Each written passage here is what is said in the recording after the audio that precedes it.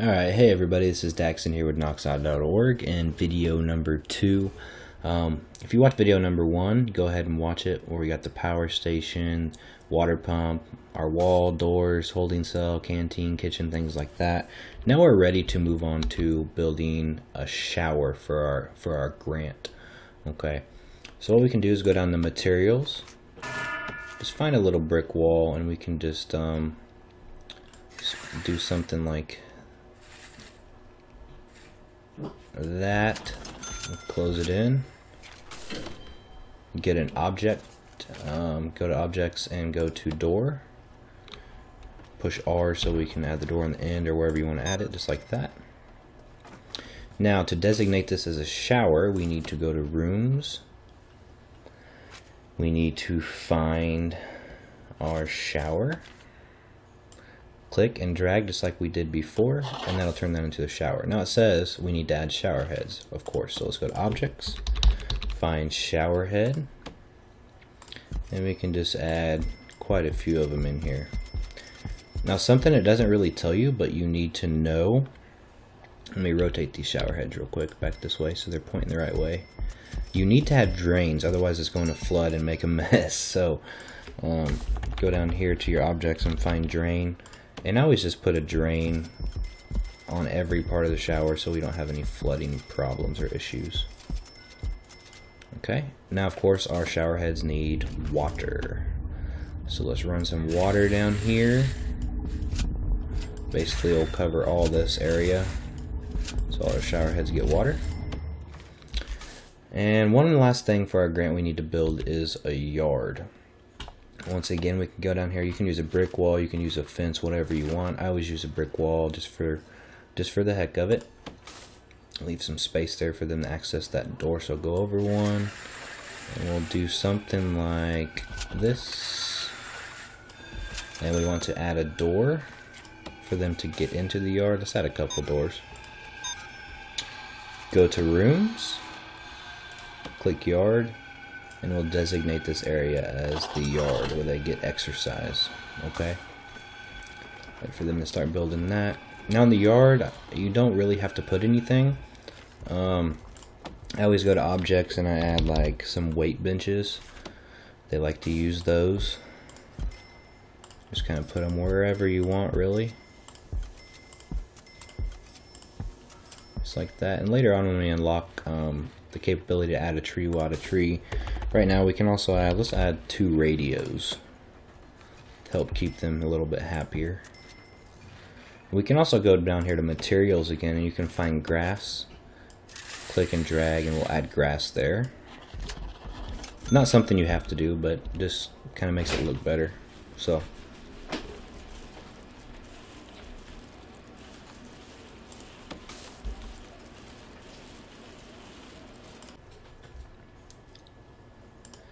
now that we got all of that completed, you can see that disappeared, and we got the last $10,000 for our grant.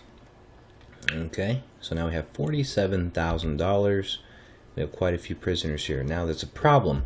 They're going to end up fighting because we're getting too many people in the holding cell. What we need to do now is start building some cells. So one way you can do this is you can build your own cell. The fast way is to go down here to quick build and basic cell, or you can do a shared cell. Shared cell holds up to 4 people.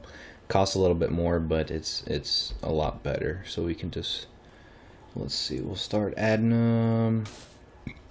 Let's go right here and then overlap the sides. You see how I have the sides? Overlap them just like that. And let's add a few cells here. Push R twice and rotate them. Have it just like that. We'll start off with 10 of them so we can hold a decent amount of prisoners. Now we only have 23,000 left because that was pretty expensive for all this.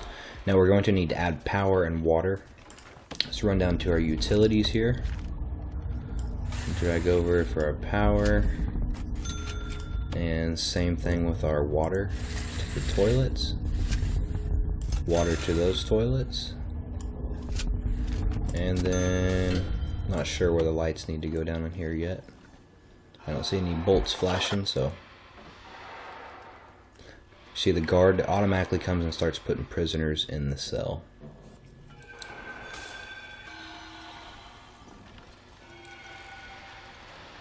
If you ever see them doing that, don't worry, they're just waiting for a guard to come and unlock the door. Now we only have 2 guards and 2 cooks like we started off with. Let's go ahead and get some more as our prisoner count. We have 26 prisoners and only can technically hold 15 as of now. So let's go ahead and add 4 more guards. Just click to hire them, and let's add 2 more cooks.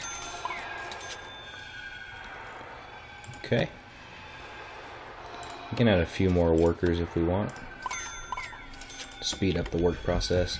And they empty trash, they build things, they get deliveries, you know, they do all types of stuff. So, alright, now we see a bolt pop up here, lightning bolt. So we know our electric's going to run down there.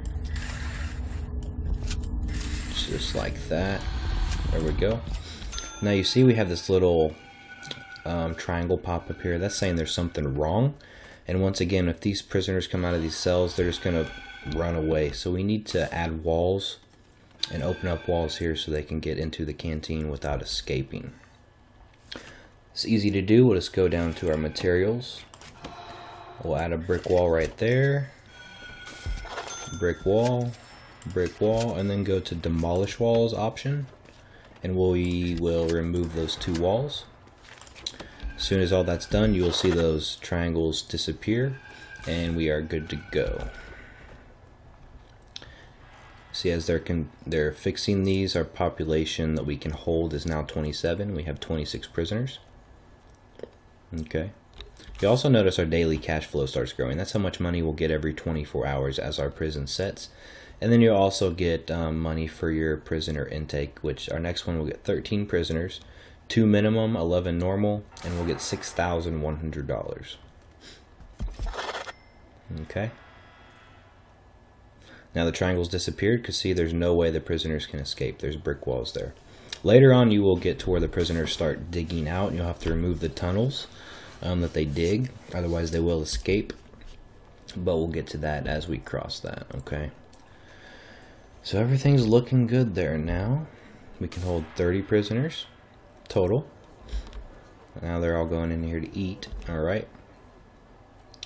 Now let's see what other grants we can get to continue. Administration Center. We need 2 offices. We need to hire a warden, unlock finance through bureaucracy, and hire an accountant. So let's click that and get a 5,000 cash advance, and we'll get 5,000 when we're done. Now this is offices.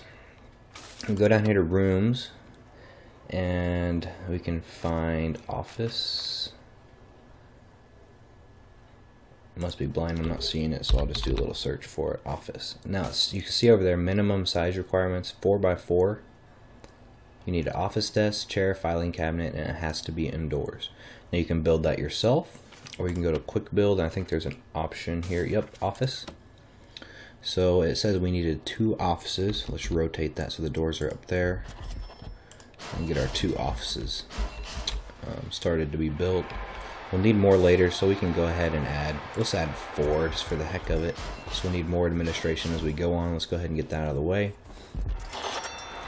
Just like that. And of course that's going to need power. Just see they're installing our lights. Okay.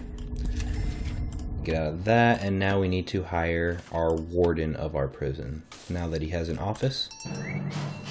There he goes, and he'll run right to his office, and he'll stay in there and do what he's supposed to be doing. So there he is in his office walking around.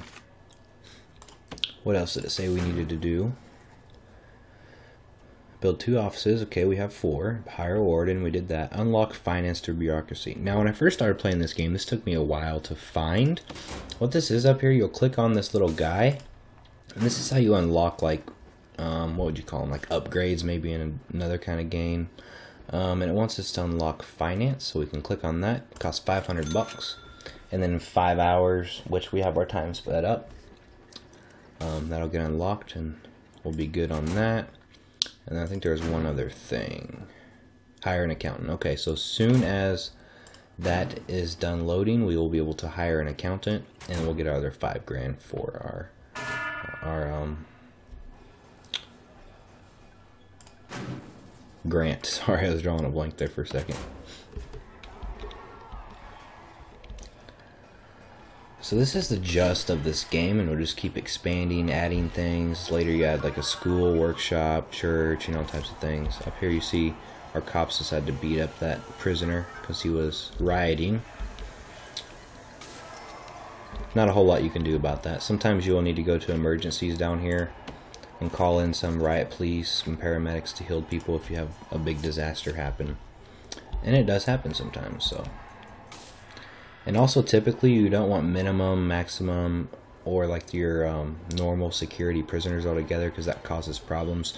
So later on we'll use a tool, we'll unlock in our, let's see, what is it, deployment, I think, and that'll allow us to separate our prisoners. Also, we'll be able to, you can click on this, and this is what minimum, normal, and then later it'll say max. So say if we want our minimum security guys, we want them to have more free time because they're less dangerous. We want to keep these guys locked up while they're having free time. So you can change that, but kind of adjust these as you see fit. See if that's almost unlocked. Yep. Okay, so now we can go down here to staff, click accountant, and then wherever we want to set her, she'll go where she needs to go, and we'll complete that grant. Just like that. Okay. You see up here it says this is kind of what's going on. Our prisoner intake, which I showed you, you can click on and change that. You know, visitors 7, families waiting to visit. So we'll need to add a visitors room. And also it says staff exhausted. 5 members are exhausted. Build a staff room so they can rest. Let's go ahead and add a staff room. We can just let's just go like this, staff room. Let's also add a visitor room. Let's kind of make them decent size here. Let's add our doors for our visitors area, and we want staff doors for our staff room. We don't want anyone else going in there besides our staff. Okay, and we also want to go ahead and block it in, so go to materials, brick wall, and let's block this in so if prisoners do get walking down here, they can't escape. Okay, of course we need electricity in every building we build.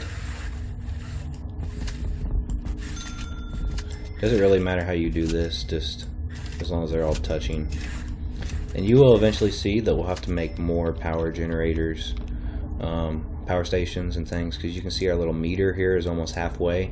Once that gets up to the top, it'll shut off and not be able to function, so we'll have to build new ones and take some of the load off of that one. Now we do have 39 prisoners, so we do need to go ahead and hire some more staff, or some more officers, some more guards. Okay. Now you see when it starts getting dark, our yard's dark, and that makes for a dangerous situation, really, and it's hard to see, so I just always add some lights. Just kind of randomly click around wherever you want to put the lights. Our guys will start installing them, and you'll see this thing really light up. Let's watch this. They're starting to light up pretty good. Okay, this video is getting long, so stay tuned for video number 3 of this Prison Architect tutorial video series. Video number 3 is next, so I'll see you guys there. Please like, share, subscribe, comment. If you have any questions, suggestions, you know, just want to say hey or whatever, I'll try to do my best to answer y'all back. Also, don't forget to check out my website, www.noxad.org. Thanks for watching. I'll see y'all later.